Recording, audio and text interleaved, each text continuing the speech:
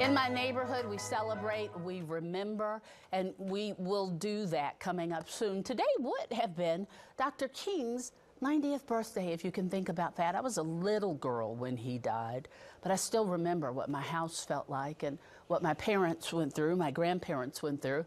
There is a celebration of his life. It is called After King. I have guests here that have put so much work into this. They're inviting you to be part of it. The movie will only show a few days. Take a look. After King. After King. After the trial and tribulation of being a people climbing to the mountaintop of America. After 40 years of believing that you have found freedom. After waking up from the disparity of ignorance that we call Jim Crow and American slavery. After King, where have you found yourself?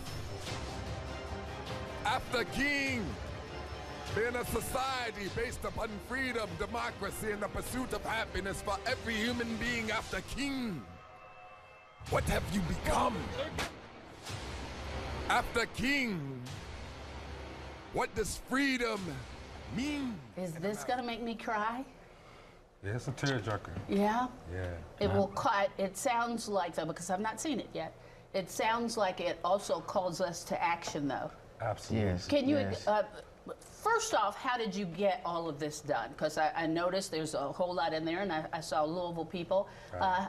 How long did it take to get this endeavor done?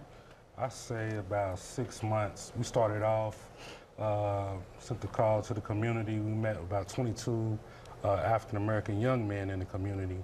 And we spent about 2 hours selecting content in this film. And we started from there, and we started filming. We have about 30 people that we interviewed. Right. A diverse group of people. Mm-hmm. Okay, so let me first let them introduce themselves. Jeremiah, you start. I'm Jeremiah Wrong. I'm the director of the After King documentary. All right. I'm Ronald Triplett. I'm one of the executive producers. And I'm Wayman Eddings, another executive producer. What made you do this? It's just time. It's time. It's time to evaluate where we are in America. I think so much going on, so much talking. And that's one thing that we don't do in Louisville and in America is listen. And so if we could just come together for one day and just hear each other, we can see how much we think alike, move alike. When you finished and you sat and looked at this, how long is it? It's about 1 hour and 9 minutes.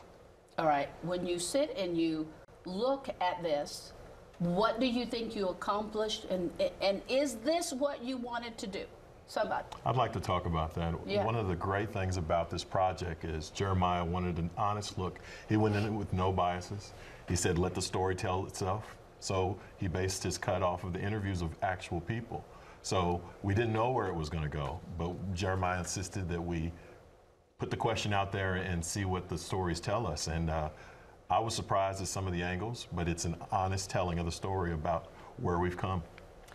How different do you think this world might be, Ron, if Dr. King had not been assassinated? I think that overall our mindsets will be a lot more caring, a lot more forgiving, a lot more patient with each other. Boy, that's a big statement. But because after his assassination, unfortunately, there's been a lot of turmoil in America. And this project is really want to try to help change the mindsets of America. If you're not, you're either going to be a part of the problem or part of the solution when you leave from the theater from this project and really be inspired to try to make a change in your community, in your church, in your workforce, throughout your life, in your personal life. It's a real good, unique project. Now, it's only going to be showed for a few days, as we mentioned. This will be at Village 8 Theaters. It will be on Saturday, listen up, 1, 3, 5, 7, and 9 p.m. Those are the hours. Is there a cost, and will you show this movie again? Yeah, it's $10 cost. Okay. And just want to see how people respond in the community. And, you know, after that, we're going to reevaluate and go from there. All right, and see where it goes. Do you think it'll show anywhere else? Possibly. You hope? We have some calls already. Okay. So we're just taking it one day at a time. All right. Anybody have any last word that I didn't add or ask for you? I'd just like to put a call out there to the viewers of Wave 3 to join us on Saturday. It's going to be a great day filled with some conversations between showings. So definitely visit the website that was listed there to purchase online. jrome.com. Or we'll have a few tickets left over at the door, and we'd love to see you to join us. So is it better to get tickets in advance? We'd prefer it, but we definitely want to keep a few tickets at the door for those who There you need go. that option. jrome.com. We'll be back.